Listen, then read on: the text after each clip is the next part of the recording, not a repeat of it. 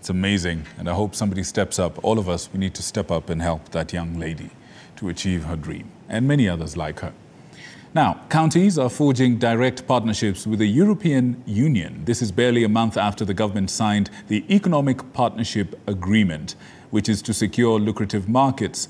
The Ministry of Investment, Trade and Industry, Cabinet Secretary Rebecca Miano says that this pact and others will push for products made in the country rather than the county aggregation industrial parks to position the country of Kenya as a choice destination for quality goods made by dependable value chains.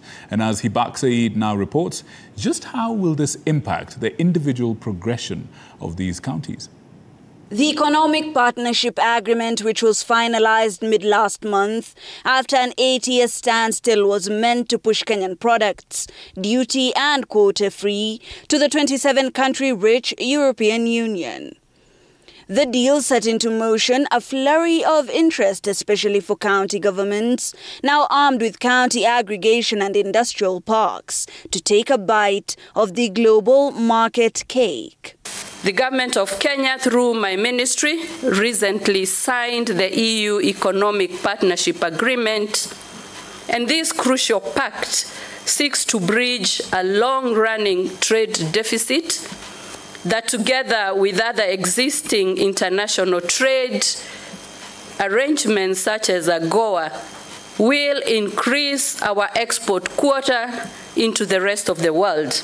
The big development banks had troubles in the past to go to counties because the threshold for the concessionary loans is so high.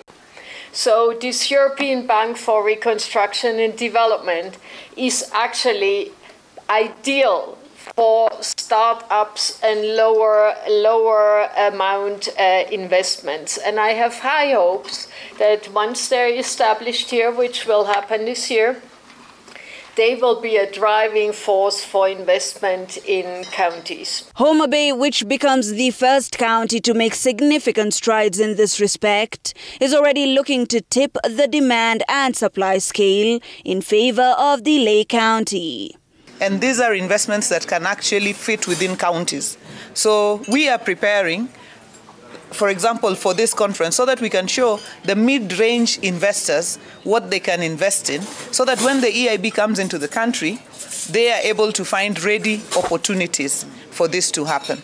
We are working as a council to support and facilitate and ensure that there is adequate engagement between potential investors through their respective government offices in the country, like you've seen. That's the role of the foreign missions and the ambassadors. This comes as Kenya courts trade connections with strategic countries, and the ministry sets up corresponding trade offices for enhanced coordination. And that's what investors need. They don't need the long, involved story of 100 opportunities. They need 4 or 5 substantive opportunities, and you've done a really nice job on that. As county governments forge direct connections with the international markets, the European Union seems to be a crowd favorite as Homa Bay forges ties in trade and investment. Hibak Said for TV 14.